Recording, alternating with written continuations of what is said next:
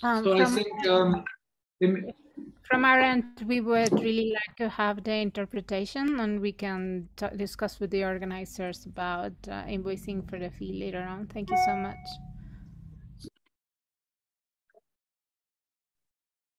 Okay, thank you so much. And good morning, good afternoon, good evening to everyone that is connected here today.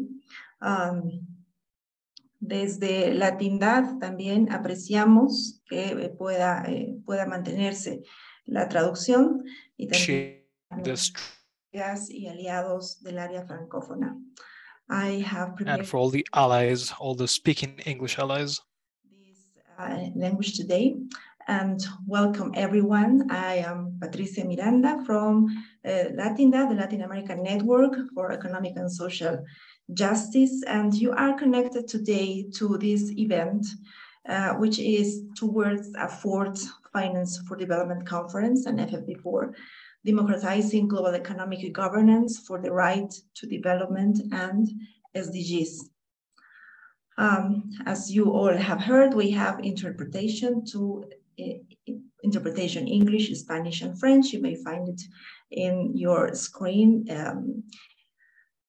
And finally, very important to say, this event is organized by the civil society FfD group, including the Women's Working Group on FfD. And we also have other co-organizers that have been very supportive in this process: the CSO Partnership for Development Effectiveness, Eurodad, Gestos, IBON International, Latindadd, Tax Justice Network Africa, and the Society for International Development. It has been 20 years since the UN Monterey Conference took place, giving birth to the major consensus on the financing for development process, with commitments on key areas of international financing and cooperation as a global response towards a fully inclusive and equitable global economic system. The COVID-19 2 years ago only exacerbated the systemic failures that we all knew that were not addressed as committed during these 20 years. Today, the commitment and challenges of the finance agenda are more important than ever.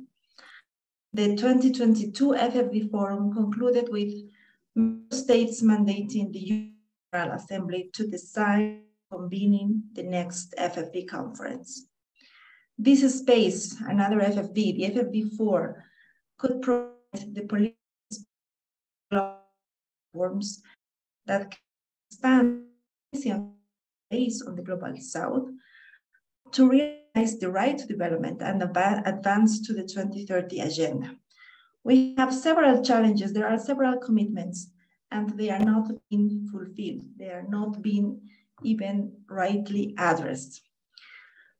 So without introduction, we have a fantastic and a very committed panel today, the FfD process, to present us the key challenges on FfD, but they will also provide us an overview of what are some of these key issues that we need to demand to our governments in this process. I am very pleased to introduce our panelists. We have Chennai Mukomba from TGNA Africa and GATJ. We have Yolanda Fresnillo from Eurodad. We also have Vitalis Meja from ROA Africa and CP. Rodolfo Lajoy from IBON International. Claudio Fernandez from Gestos, and Luisa Emilia Reyes from Equidad de Género from the Women's Working Group on FfD. So without introduction, I would like to invite, please, to come back. Chennai has been a real issue to guarantee not only fiscal sustainability, but social sustainability. What is the current status on tax justice and tax governance? Chennai, the floor is yours. Thanks so much, Patricia, and thank you for the opportunity to bring this meeting. So really just to kind of build off the you made with speaking, we require various systemic reforms in order to address many inequality within the world. I'm happy to talk, the current reforms that's Tax Justice Network Africa, which is a member of the Global Alliance for Tax Justice, has been working on. As a group of institutions, we need to reform the global tax system as essential. Currently, global countries are losing an estimated $500 billion yearly due to tax abuse, and this is largely by multinational corporations. And the need to reform the global tax system to the fore. However, when you look at that are heading this tax reform, this is largely spearheaded by the OECD Inclusive Framework.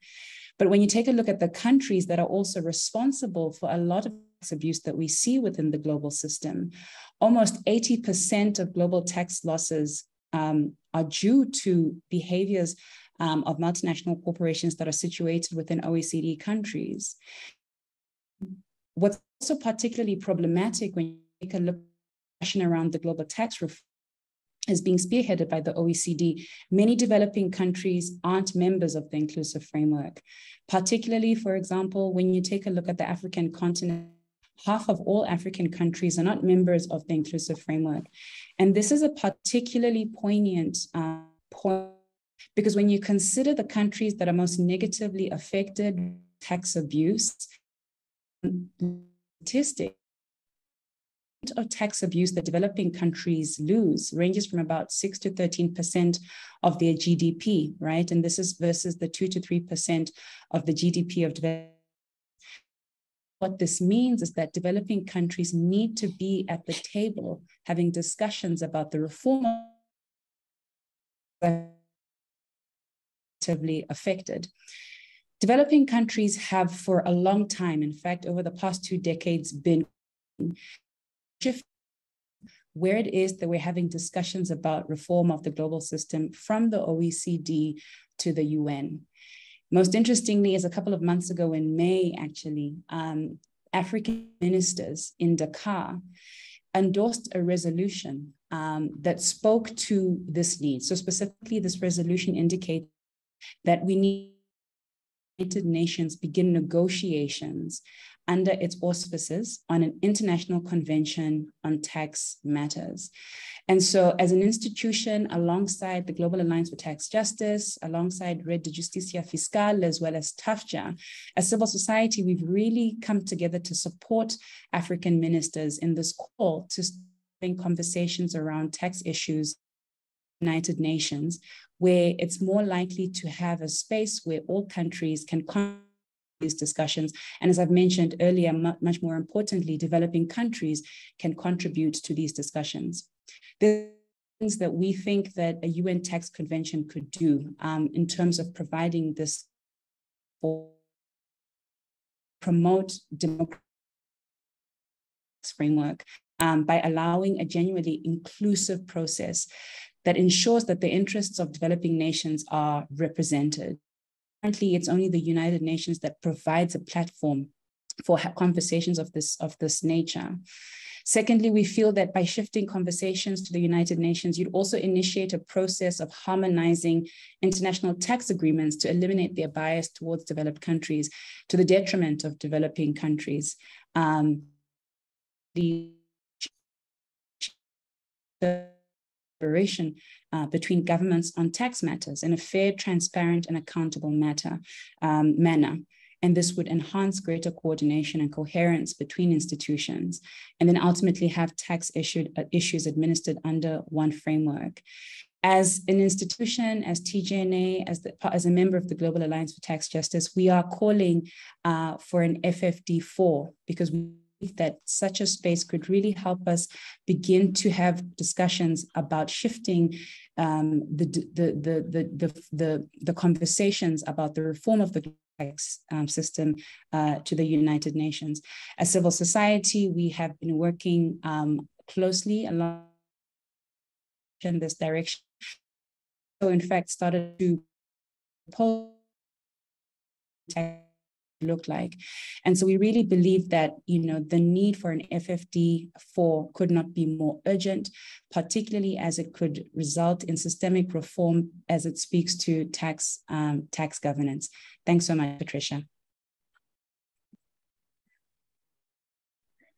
Thanks so much, Shania, for keeping the time and for bringing the most important and key issues on tax matters. I would like to invite now to Yolanda Fresnillo from Eurodad. And Yolanda, well, I assume you will speak in English.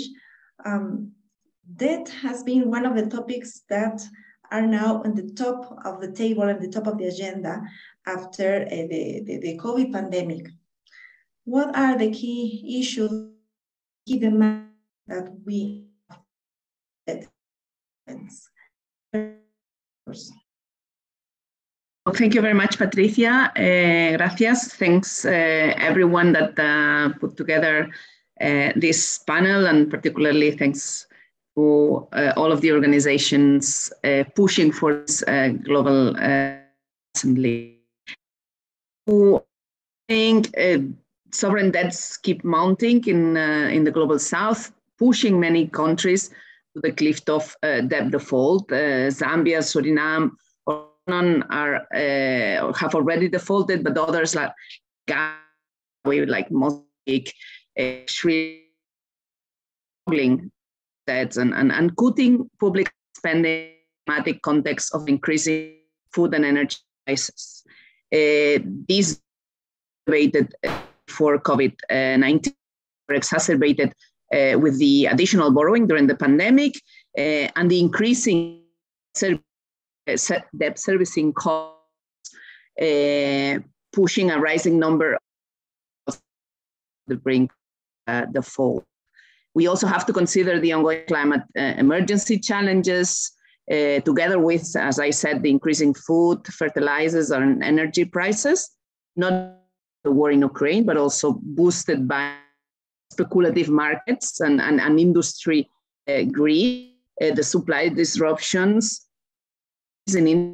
because of crises in the global north, and these of global recessions altogether cannot only lead to an unprecedented humanitarian crisis, but also to worsen the already complex debt situation in many countries. In the global south, but also by the cuts and the austerity that this debt crisis is. There is no doubt we are already in a debt crisis in the globe.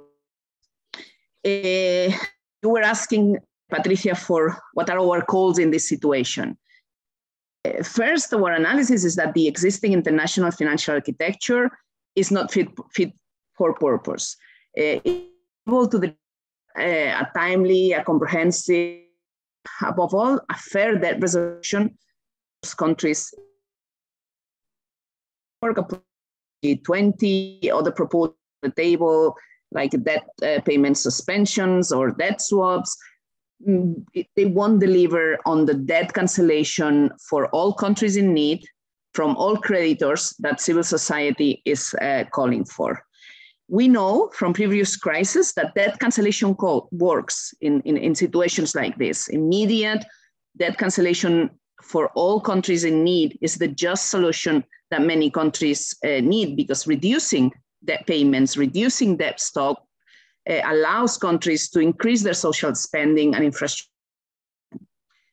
But not only debt cancellation is efficient, but it is also a just solution. Throughout decades of colonialism and neocolonialism, exploitation of natural resources, human capital, fossil fuel-based growth and carbon emissions, the global north countries have acquired an enormous social, historical, ecological, and climate debt to the people of the global south. Today, these same rich nations are failing to deliver the system changes, but also the debt cancellation that countries in the global south need. I think the example in Pakistan this last week is very evident of that, how a country like Pakistan suffering from massive floods and massive human suffering, from climate change they have not created, and having to honor their debt payments at the same time should be receiving reparations from the global north countries and not paying external debt. We know that the later we take action, the costlier the debt restructuring will be, not only in terms of money, but also in terms of human lives. And we also that voluntary approaches, particularly with private creditors, they won't work. We saw with the debt service suspension initiative, the DSSI that the G20 approved in 2020, how billions of dollars went to rich investors and financial institutions' pockets, while impoverished countries were trying to fight a global pandemic in 2020 and 2021. So what we are calling for, we're calling for a rules-based debt resolution framework, a framework that is binding to all creditors. And these rules and their supervision need to apply not only for creditors, but also for credit rating agencies and beyond in the financial system. The solution needs to be systemic. We can't limit the response to partial and false solutions. So we need a reform of the international financial architecture, including the creation of a multilateral sovereign debt mechanism. We can't leave to the G20 or the G7, all creditor-dominated forums, that they let go the power they have and deliver on fair solutions. That won't happen. As Chennai was saying with the tax discussions at the OECD, most global South countries have been excluded also from discussions about the responses to the debt crisis. And as the saying goes, if you're not on the table, you're on the menu. And this is what is happening today. So we need a more inclusive and truly multilateral dialogue to deliver these urgent and systemic solutions, including this profound reform of the debt architecture.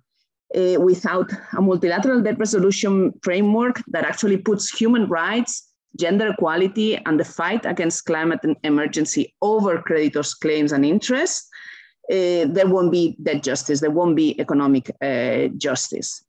So we need a truly multilateral and inclusive process to discuss and decide upon this new debt architecture that can deliver a timely and fair solution to debt crisis. And this is precisely why we need FfD4.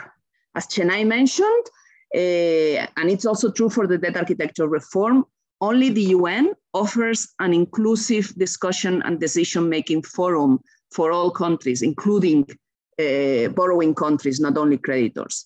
And only a decision-making process within the mandate of the Addis Ababa agenda and in the form of a new Finance for Development conference can deliver on such reforms. So this is why we are also calling from the debt movement for the FfD4. Thank you very much.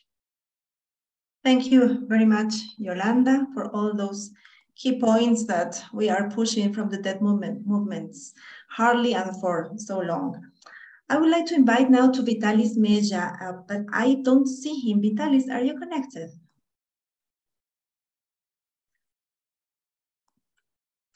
Okay, while he connects, I would like to invite Rodolfo Lajoy from IBON International. And Rodolfo, the private sector role seems to become in the last years very important for this process, but with many risks and with many concerns for our countries in the South and for our calls from CSOs. Rodolfo, please talk us about the private finance current situation, concerns, challenges from our side. The floor is yours. Thanks, Patricia and colleagues. I'm calling from Manila, so I hope you can indulge me in beginning my thoughts with a brief historical note. Just to say that today, September 21, 2022, marks 50 years after the deposed Philippine dictator Ferdinand Marcos Sr. declared military rule in the country, a day which is now commemorated by social movements as a time of remembering, but also continuing the struggles for social justice. The aforementioned Marcos dictatorship was notable for the backing of the IMF and the World Bank Group, and along the way, the imposition of what we now call neoliberal policies of deregulation, privatization, liberalization in the Philippines. And even after the dictatorship was ousted in an uprising in 1986, that reliance on northern private capital as a policy trajectory has taken even deeper roots in the country. So why do I open with this brief detour? I realized as I reckoned with this historical fact today, I realized that the neoliberal version of that reliance on increasingly volatile private capital has been implemented in my country for at least 4 decades already. And I also realized that in a bigger scale, especially in the global south, we have had this major challenge that this same policy dogma has been promoted, especially by the IFIs and states for a similar length of time. And this reliance on private capital has been tried and failed. It has just taken new articulations as it adapted to crises and policy contexts. For instance, from the discourse before of direct privatization, we emerged to the discourse of public-private partnerships, later on to the World Bank's idea that private finance should be primary in financing development, even to the idea in the OECD and other donors that we should use scarce financing to catalyze private money.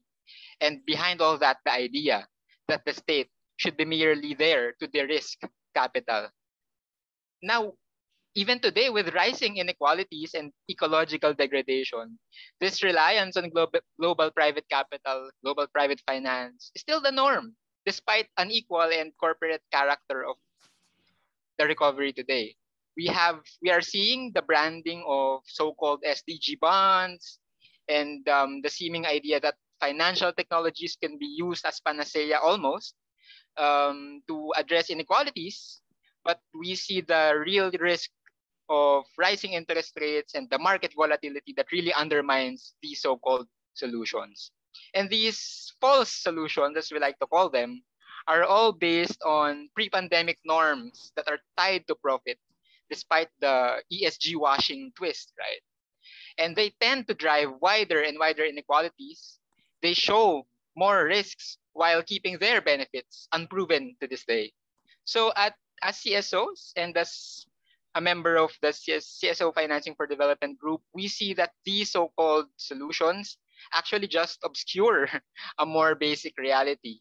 The corporate capture of development, where you even see in the UNGA events like investment forums, for instance. Secondly, the reality of the neo-colonial integration into TNC-captured production networks. And from where we speak in 2022, which is another turbulent time to say, I think we should ask, should it not be a real change and real ambition? Because it could be, our time could actually be of opportunity to call for a process that could lay the ground for addressing all those systemic barriers. Therefore, that there is a need to commit to an FfD4 at the UN level, one that is inclusive and will push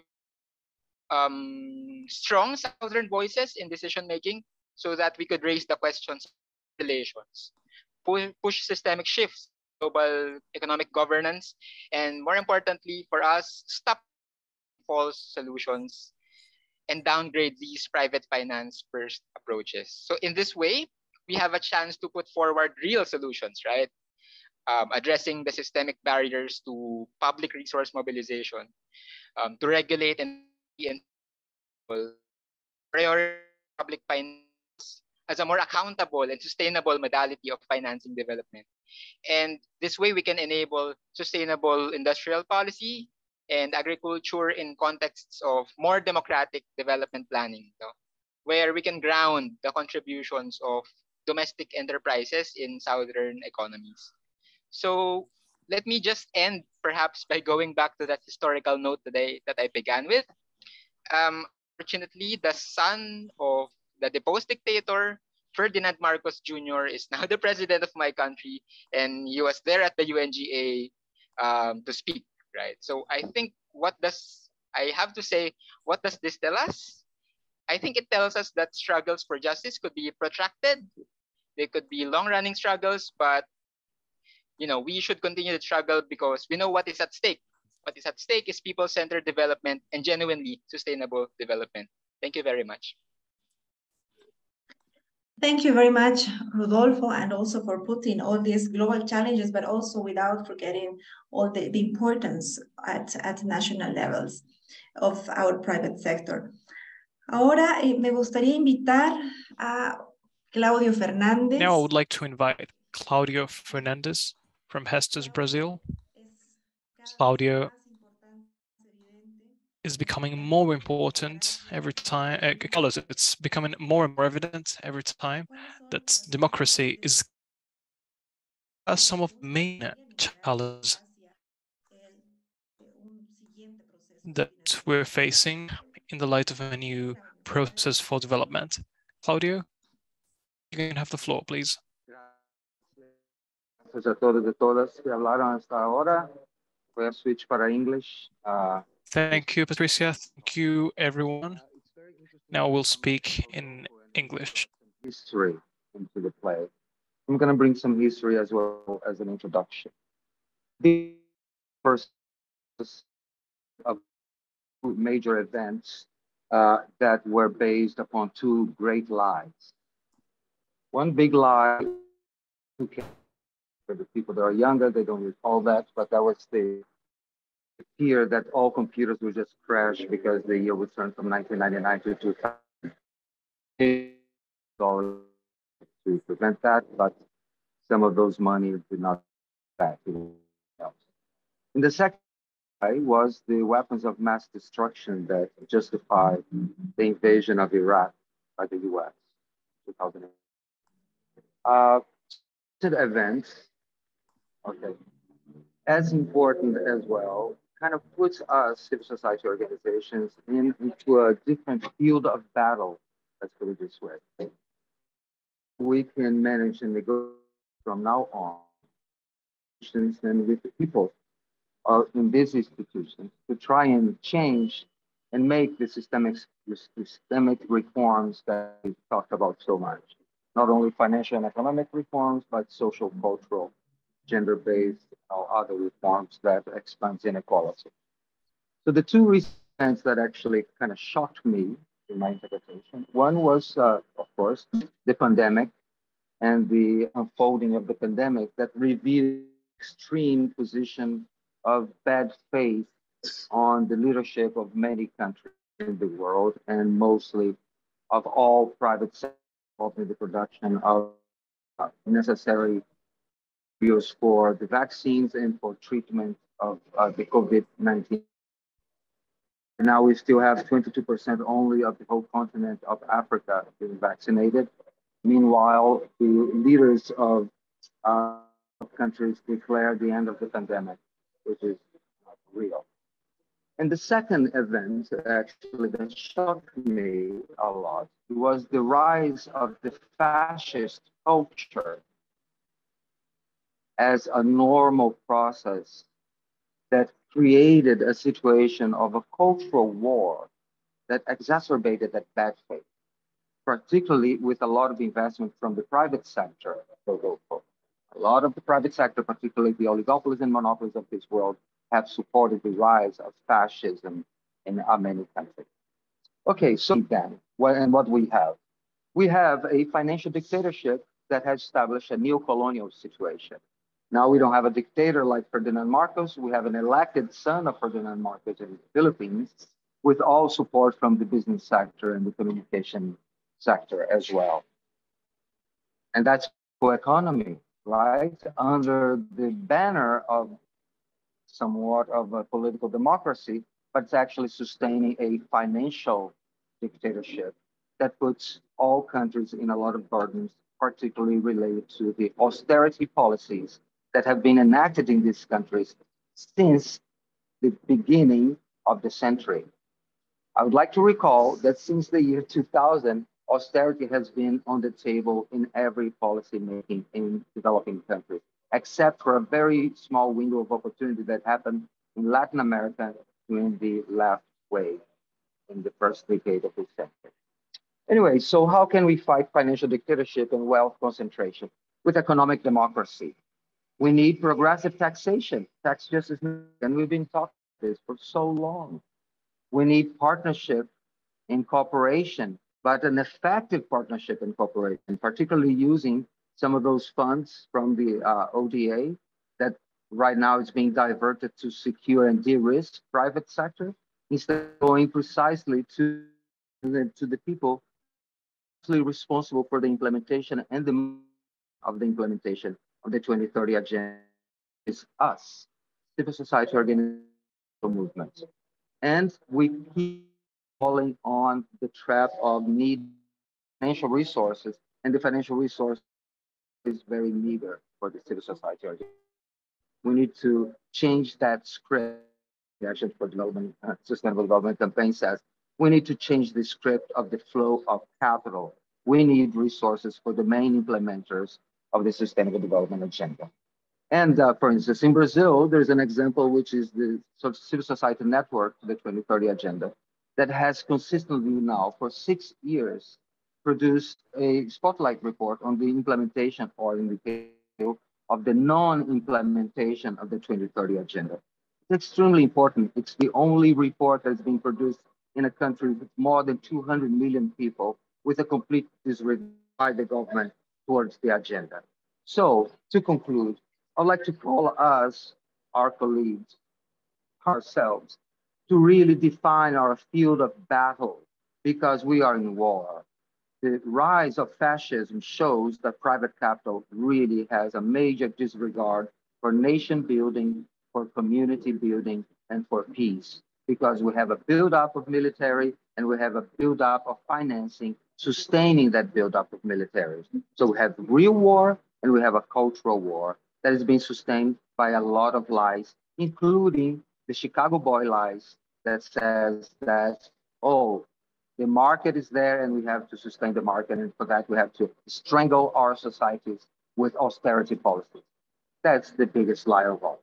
And I would like us to rebel and to raise against all these lies, and particularly at the FfD4 conference that we're demanding, and we hope the General Assembly will approve, and with that, spirit, we should approach the FfD4 with the aspect that now is the time of reckoning, and we have to look eye in eye with the leadership and the policymakers of this world. Time has come to really put the money where the mouth is. Thank you very much.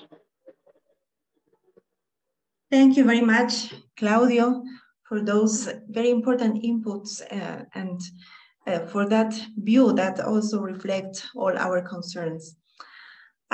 Well, we don't have Vitalis in the call, but the topic that he was going to address is very important, and specifically about what is the situation of the international development cooperation, development effectiveness. And this was one of the key commitments back there in Monterrey, in the Monterrey Consensus.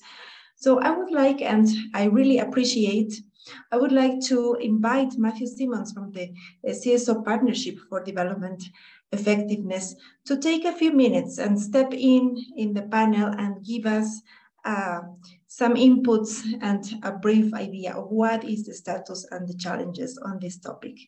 Thank you, Matthew. Please, the floor is yours.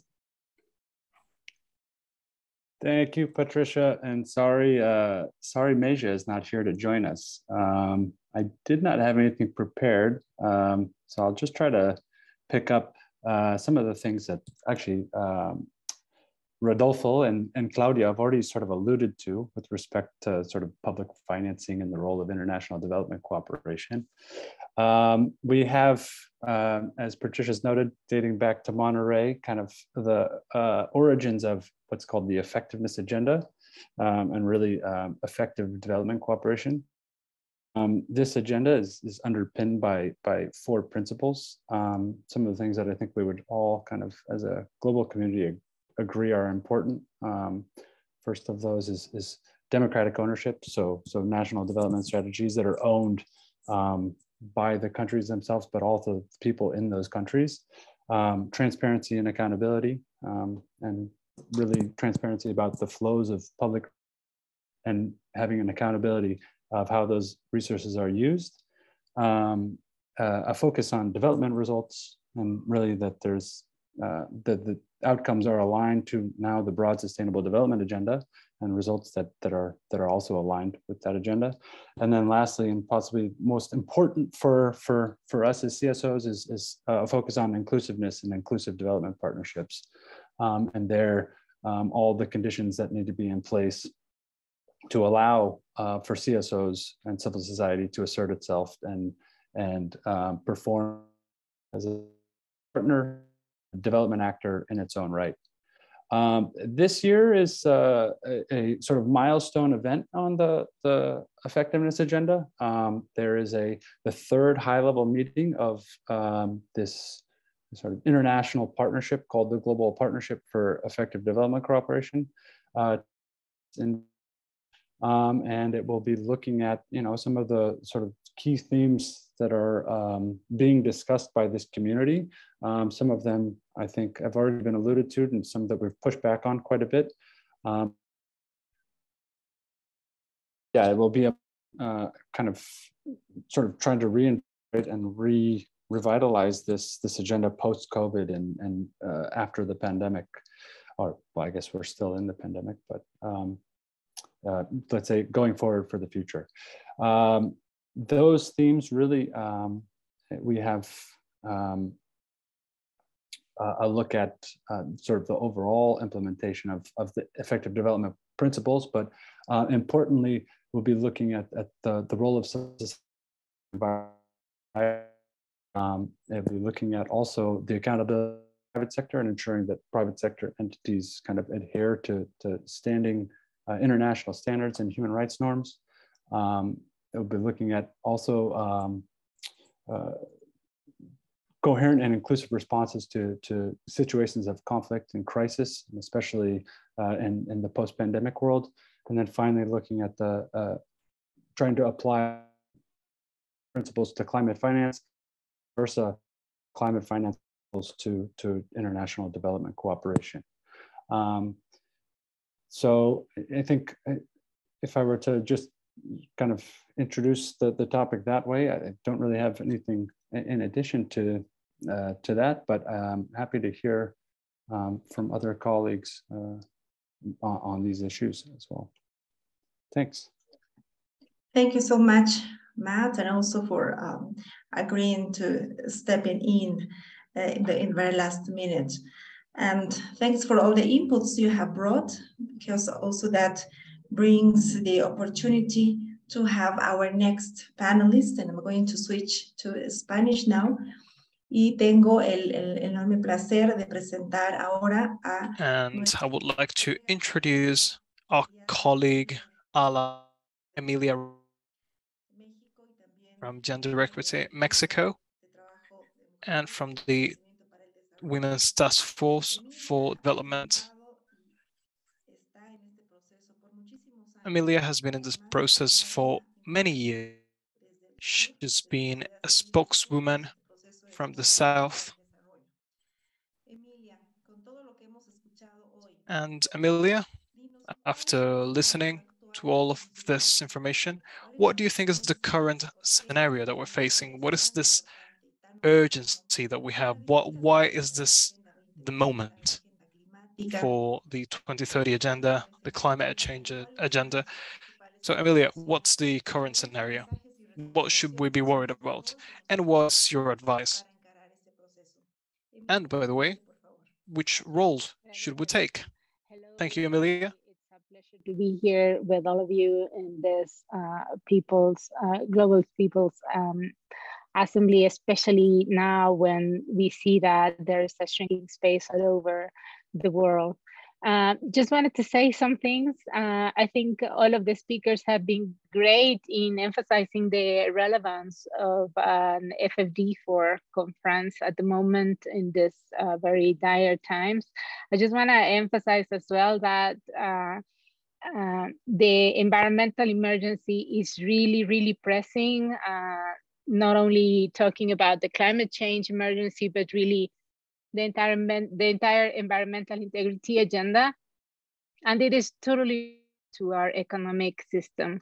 So just wanted to make a plea out here for people to understand that the FfD agenda is not about getting more money for education, more money for health, more money for civil society. It's about the normative dimension of the financial system, about how we can change of how the flows happen throughout the world, across the world, and how these dynamics, these normative dynamics shift towards a very concentration of wealth that has in turn a terrible impact of people and in the health of the planet. So this is something I really want to emphasize, because we are calling for an FfD conference because, as I say in many spaces, we are losing. We are fighting in isolation, in silos, for each of the tracks that we deem relevant in our lives. And now it's time for a cross-movement mobilization to emphasize the priorities that lie in fighting for structural agendas, for the key systemic pillars that are moving the dynamics around the world, and that so far have been shifting towards the concentration of wealth, the elites, and as many of my colleagues have mentioned already, to illegitimate spaces of power that are shaping now multilateralism at the moment. So this is also a bet for a democratic multilateral system to rescue a multilateral system that is very much needed nowadays. And this is why calling for an key when people are betting to attending CCC climate change, thinking that there could be a solution. That is not, that is really far from the truth. I mean, the mandate of the UNFCCC is extremely limited, and there is a very strong refusal to talk about fossil fuels. And we know that the origin of the problem, one of the origins of the problem is, for instance, the financial and the banking systems that are pouring trillions into fossil fuels industries. So we know that in the end, we need to go back to the root of the problems. We need to go back to the systemic trends that we are seeing. We need to go back to analyzing all of these concentration of power as well, and to recognize that northern countries, the global north countries, are responsible for 93% of the carbon emissions in the entire world, and they're responsible for 73% of the material resource use in the world. That means that the global north is at this point responsible for putting our life at stake, the planet, extinction of humanity on this planet, and that is due to the capitalistic and neoliberal system that is taking us to all of these inequalities. So just wanted to emphasize as well from this environmental dimension that being in an environmental agenda at this point means being against the neoliberal extractive capitalistic system that we have. And so the fight and the need to addressing these that my colleagues have mentioned so far, we need to map out all of these points of entry that are key for improving the lives of people and the planet. Second, to align ourselves behind these demands and push towards them. And three, to go beyond a very simplistic understanding of what is an economic agenda. And I say again, it's not about getting more money. So, because that is a perverse discourse that the SDGs arena has been bringing, right? About bringing from billion to trillions, about bringing more money, the more funding of the private sector. And many civil society fall into that trap. That is a perverse trap in saying we need more money for this sector or this another. No, the money is there. We just need to shift the inadequate, the perverse regulations that are prioritizing the over people on the planet. So our call for an FfD conference is really key. And so the call to start a cross-movement action.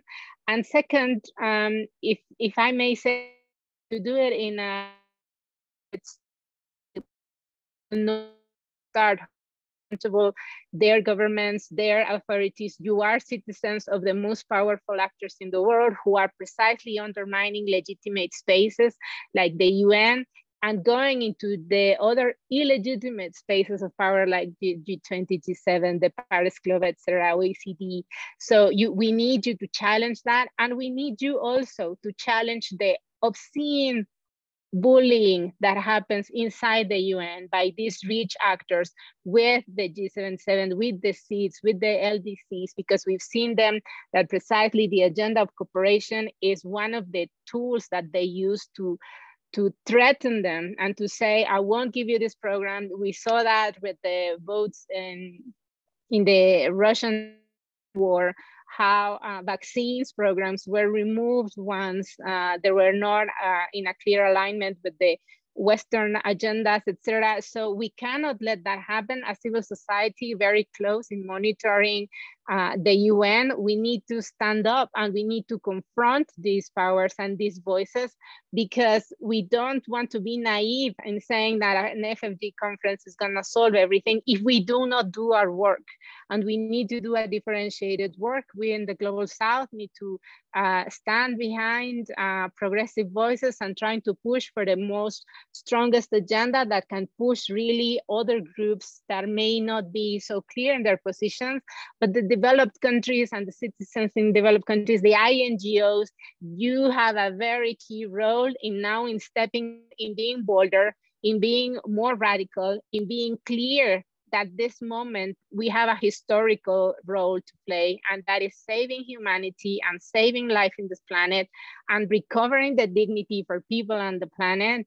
So this is why, on the one hand, we're calling for a global decision, like a conference of crisis that can pulling all of these debates that are so key to solving all of the major challenges that humanity is facing under one same roof. But at the same time, we are calling on to you to assume a real responsibility, to step out of your comfort zone and your own silos discourses, and to engage, first of all, in a normative, structural, systemic discussion, and second, to challenge power and to bring in the victory on the right side of history. We say that people's power is more powerful than corporate power, than fascist power, and this is a very historical time to prove it. So this is the call for the FfD group, the Women's Working Group on Financing for Development, and hopefully we can bring into to a success in this fight if we are all doing it together. So thank you very much for gathering in this very relevant conversation. Thank you so much, Emilia, for all these for all your words, for putting us into the ground, but also giving us all the landscape. What do we need to do as CSO? We have heard today what is at stake. What are the challenges? What are the key transformations that we need towards the accomplishment of the FfD commitments, but not only to accomplish the Monterey consensus and the spirit, that spirit 20 years ago, but also to go beyond. And the current crisis is bringing on the table so many other issues that we need to put in the FfD process. I encourage you all today, besides thanking you for being connected to this event, I encourage you all today to spread the word of what we have heard to different stakeholders at national, regional, and global levels, in the North and in the South, that here from the People's Global Assembly, we make a call, a strong call for an FfD4 with a participative process for CSOs. Today, in a context of multiple crises, we need the political will towards urgent global and transformative economic policies that could link the FfD process with the SDG and the climate agendas, and all that we have heard today in this event. Thank you so much to our fantastic and brilliant panelists and to all the participants today. Thank you so much, and this event is finished. Thank you all. Thank you. Are we having a group picture group or anything to the organizers?